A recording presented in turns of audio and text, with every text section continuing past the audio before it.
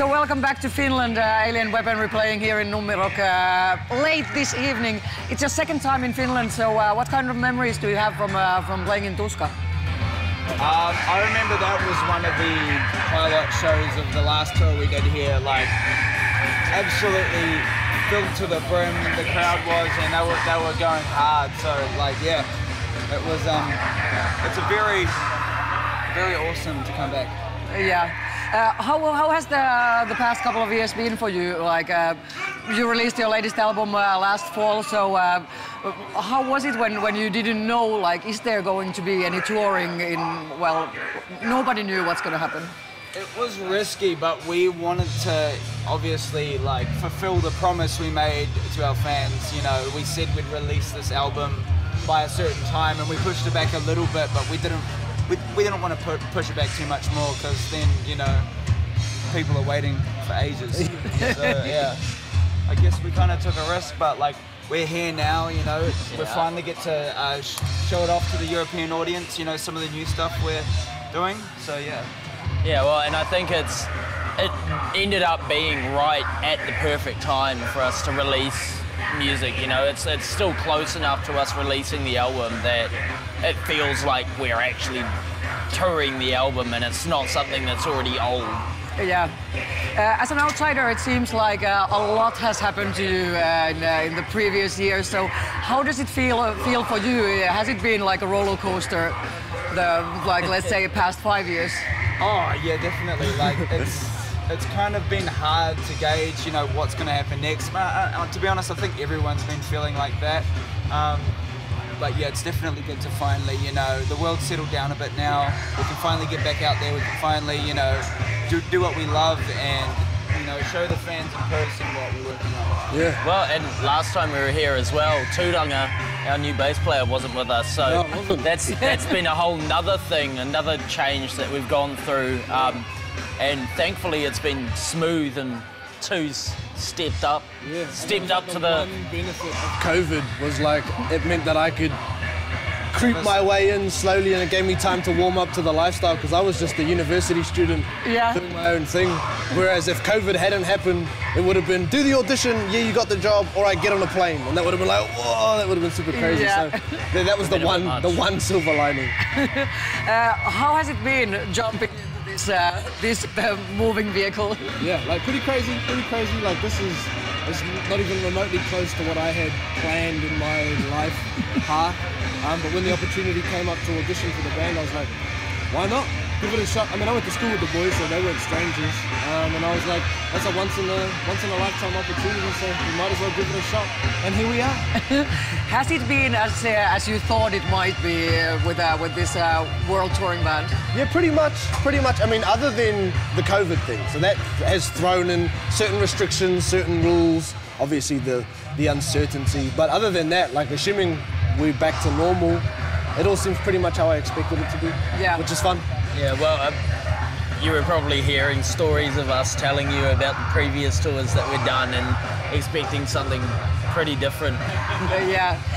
You've been doing this since you were, well, basically children, so yeah. How has it been, like, doing this for such a long time, and now it's finally paying off? It's rewarding.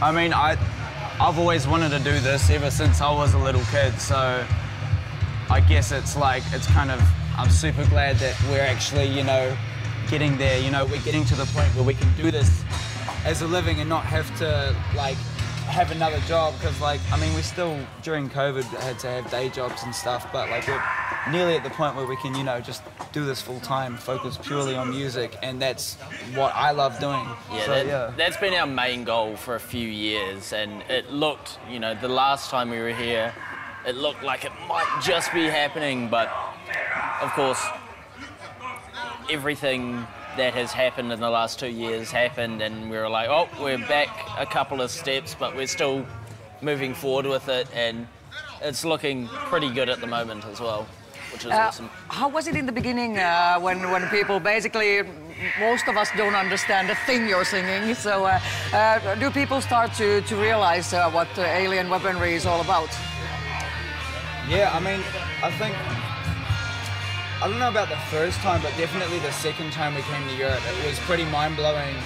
Like when we'd play a show, like in Finland, for example, or Denmark, or like somewhere that doesn't even like really speak English predominantly, and they've learnt the Māori lyrics. Yeah. It's pretty mind-blowing to see, you know, how far people go to like understand what you're talking about. Yeah. And I think it's good that people are, you know. Yeah, absolutely. Even when the people in our own country don't want to learn our language, Yeah. people on the other side of the world are like, yeah, we want to learn it, just so we know what you guys are singing about. We're like, that's pretty cool. That's pretty cool.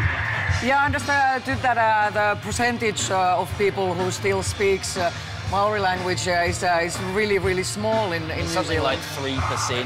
Yeah. Which, yeah, for it being a native language of New Zealand is pretty The official disgraceful. language of New Zealand Yeah, as well. pretty disgraceful, honestly. Do you see Alien Weaponry as a political band? In some ways, yes. In some ways, no.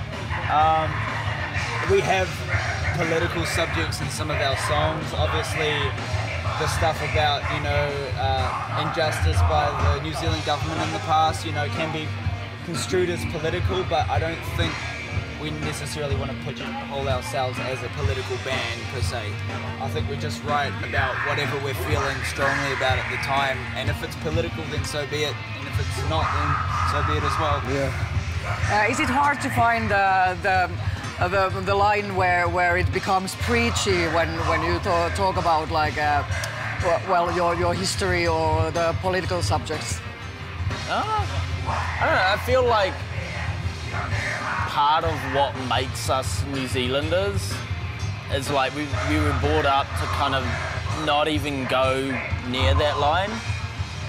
I don't know, it's I guess it's just a judgment that we have to make, and also it's other people's preference, I guess. You know, some people might find it preachy, and a lot of people don't, so really I don't know where that line is, but I'm just going to do what I do. Yeah, as an outsider to the band, you know, two years ago, I would have more considered their, you know, it's more like storytelling.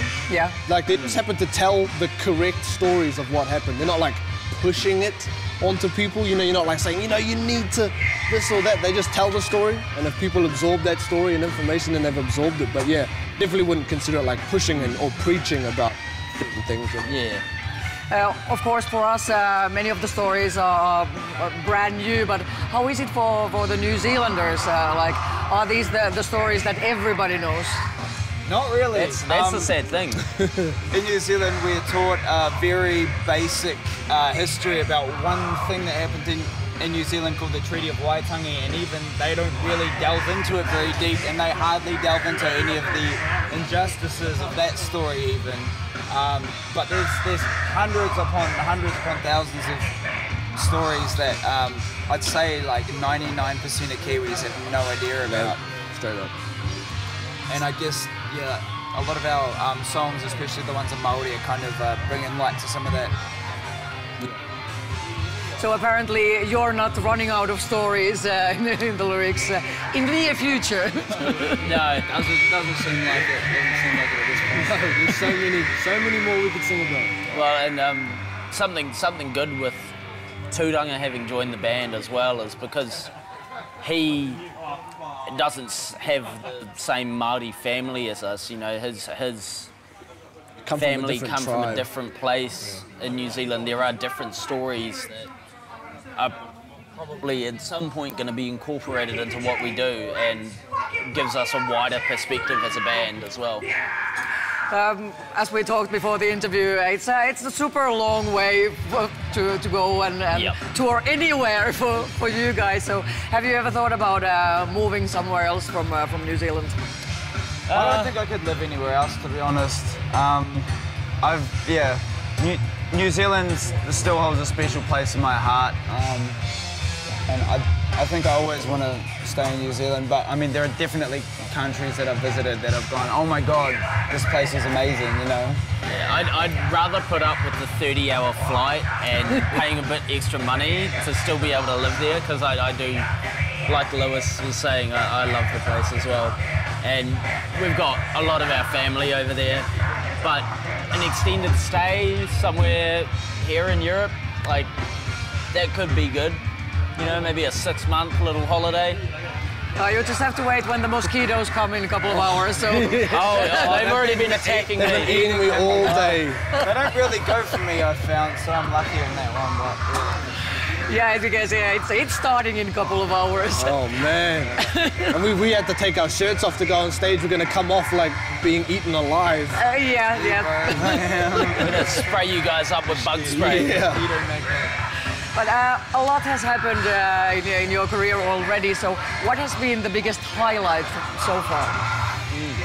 That's a hard question. Honestly, I think there's so many. It's real hard for me to pick favorites. But I think like the first time like my mind was blown was when I found out we got booked on Wacken, because that was like we literally set ourselves a goal. Like we want to play Wacken by the time Henry's 20, and he was 18 when we got the call, and yeah, that was pretty like, I had to slap myself and like, I thought I was dreaming. Check you were still alive, yeah.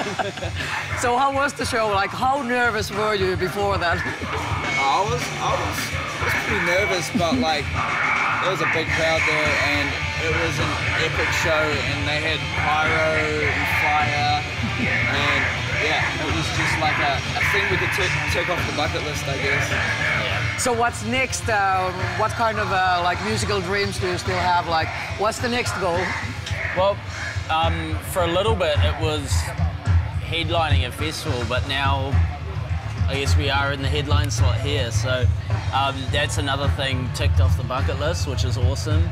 And then I guess headlining, I guess one of the major metal festivals would be pretty awesome as well. And then an arena show where we're headlining is like another one that we just want to get done at some point. A third album, yeah. 2 of that, a 4th album, 2 of that, just keep going. Yeah, the cycle goes on and on and on. Just don't stop, I reckon. How far ahead have you thought about your future? Like, when are you going to think about some new music? I mean, I'm kind of like a, you know, just roll with the punches kind of person. Yeah, same.